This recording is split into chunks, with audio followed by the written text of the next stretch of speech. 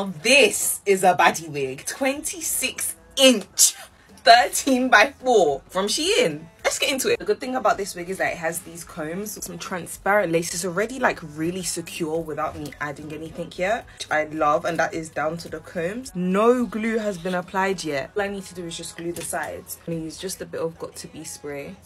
The lace isn't bad, but I feel like it could do with a bit of clucking. You can bleach the knots if you want to, but they are quite small, so it's not really necessary. Make the parting a bit more defined because you can't really see it that much. Now it's giving scalp. It's 100% human hair, so you can use heat on it. Look at that.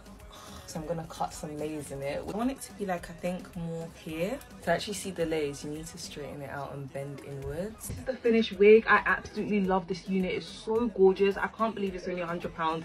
Like, guys, I'm putting on to gems every single time. Follow for more wig finds.